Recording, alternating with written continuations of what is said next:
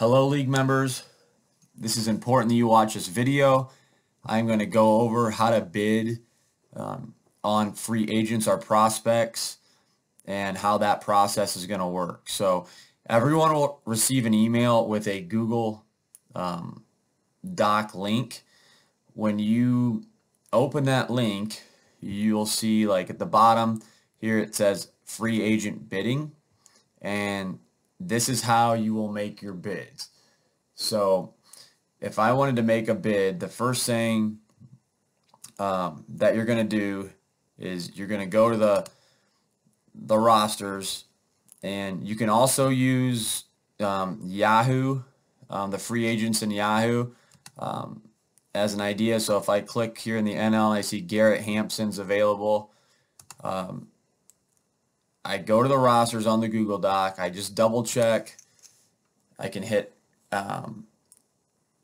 Control F and I can type in, it'll pull up Hampson, and he's not on the sheet. It says 0 of 0. So that means I know I can place a bid. So I'm going to go, I'm going to put player name. We can use his full name. Let's see.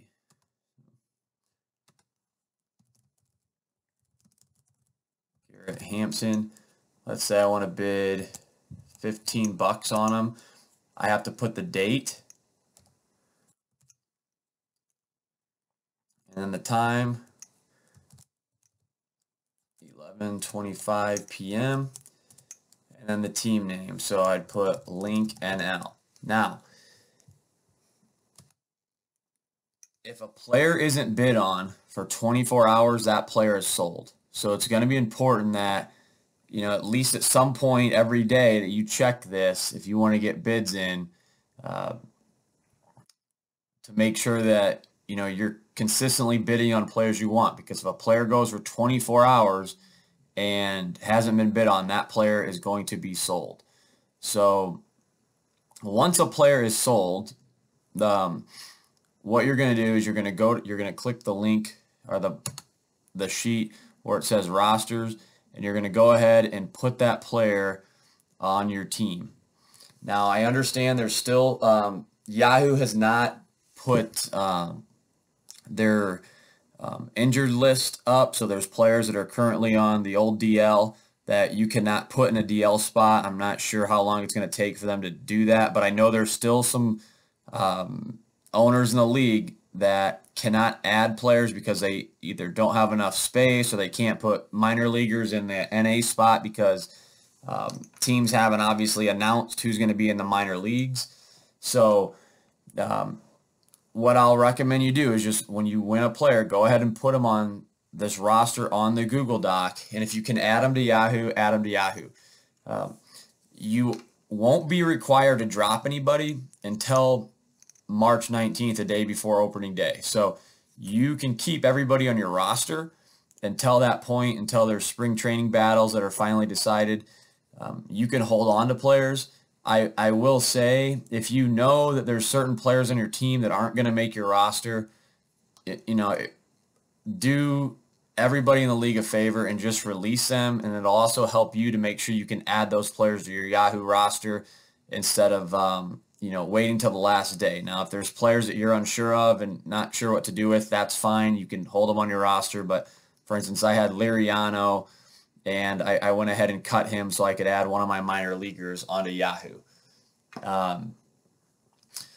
Another thing that's important is you can click on this prospects tab, and Ben, thank you for doing this, but he went ahead and the top 250 prospects are on here. Everybody in blue has already been kept, but you see like the white lines, like here's Casey Mize for Detroit. He's available, and you can go down, and that's a way you can check for some of the best minor leaguers or prospects that aren't on rosters. Again, you can have 20 minor league. You can bid on 20 minor leaguers or have 20, but by March 19th, you have to cut your roster down. Remember, there's no bench spots, and you can only have 16 minor leaguers between both teams. So that is how we're going to do the bidding.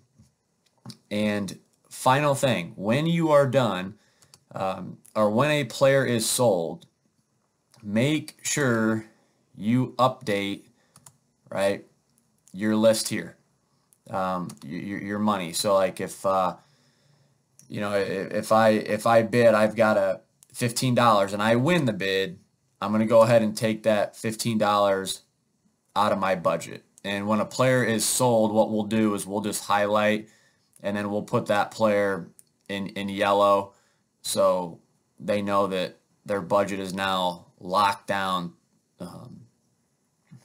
with the amount that was bid on taken away from their budget, if that makes sense.